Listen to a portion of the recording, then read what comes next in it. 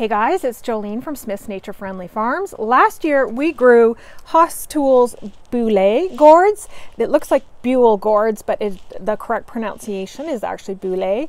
And today I'm going to turn them into birdhouses and show you what we do. So this is the funky, warty, gnarly Boulet gourd. Super cool gourd to grow. They do take a long time to grow though, so you need a bit of an extended growing season for these guys. You're looking at about 110 days.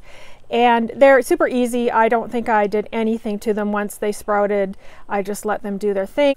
They are a trellising gourd, so they need place to climb. And other than that, I don't even think I gave them any fertilizer other than what was in the ground. So super easy to grow. And then I let them dry on the vine.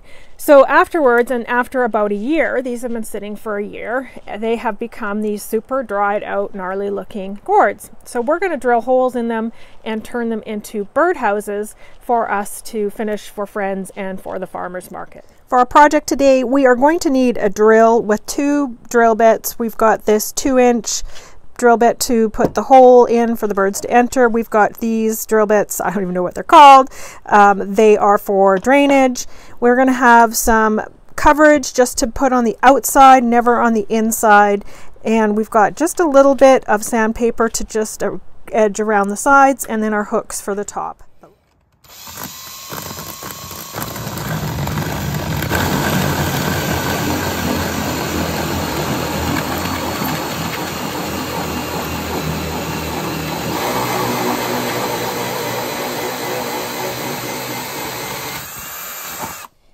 Now the opening on this gourd came out quite smooth, but if it didn't, you could also just quickly use your sandpaper and scrape through on the inside, softening it out.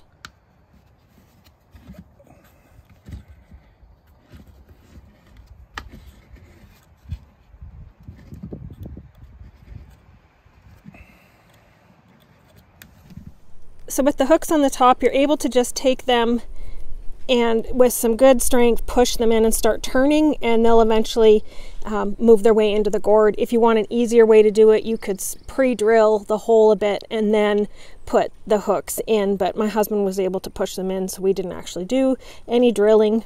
The only difficult part was the stem was a bit high, so I had to do the twisting because his hands were too big. So our next step is actually to put some cover on the gourd. You don't necessarily have to do that with this type of gourd. It's a pretty firm gourd. Some of the other gourds we have though are a bit thin and will wear out maybe a bit faster. But I'm going to use this. I'm only using this on the outside, and one of the keys here is I want to make sure I don't get any on the inside where the birds might bite at the edging in here. We want to make sure, I'm actually going to try and leave a little bit of space by just shoving in some paper towel and protecting the outside a bit. And the goal here is just I want to cover the gourd, but I don't really want to get it on the outside edge. Okay, that took 2 hands in order to get it set up right around there. But this essentially will give us more space around the hole so we don't get our spray too close to the hole where the birds may peck at it a little bit. I'm not worried about the outside. I definitely do not spray anything on the inside. I keep it all natural in the event that the birds are pecking on the insides. Typically, I don't usually see bird pecking damage inside our gourds or in our birdhouses, but in general, it's a good idea. If you can find a more organic material to cover this, that would be even better. Okay, the last thing we need to do is put some drainage holes at the bottom. In the event that water gets on the inside, you don't want your little beautiful baby birds drowning, so you want to make sure that there is a way for the water to escape. So I'm just going to drill a couple of holes, probably 3, maybe 4 on the bottom here. There we go, 3 little holes in there. Finally, here is the birdhouse with a wire string attached to it. We don't use twine. Twine would rub against the branch and eventually break off, and if you did that with your baby birds inside, obviously wouldn't be a good thing. So we have used a wire string for this guy. So there it is, all complete. So that's the beautiful gourd all done. These are a bunch of other gourds that we've been working on as well. More of the Boulet gourds, and then regular gourds. So make sure that you guys have plans to grow gourds this garden season. These beautiful big round ones make nice bowls. That one's just ready to be processed.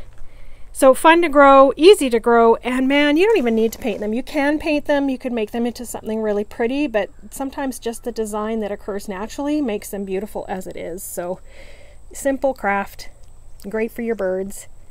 Awesome, you guys. Well, have fun, be friendly, be kind.